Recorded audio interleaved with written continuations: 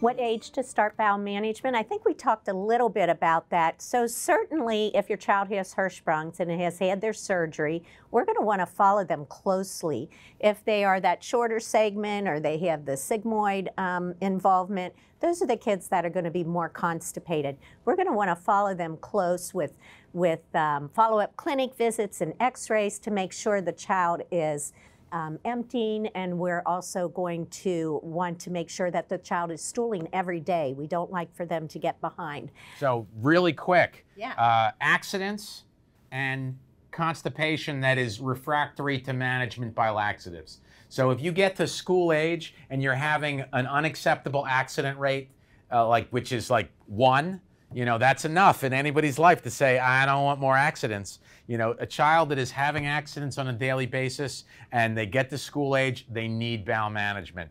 And then younger than school age, we can tolerate accidents because it's okay to be wearing a diaper.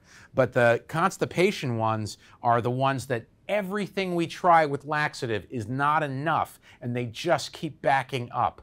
And those are the ones that they back up and they're so backed up, they're bloated, they're vomiting, they're going to the operating room for a disimpaction. Those are the ones that will start on bowel management before school age. Right. Absolutely. Right. Okay. But I will tell you, bowel management, as much as we'll do it on the younger child that's below in the 2-3 range, but the bowel management patients that do best are old enough to sit on a potty for like an hour if they need to. Those are the ones that do best with it.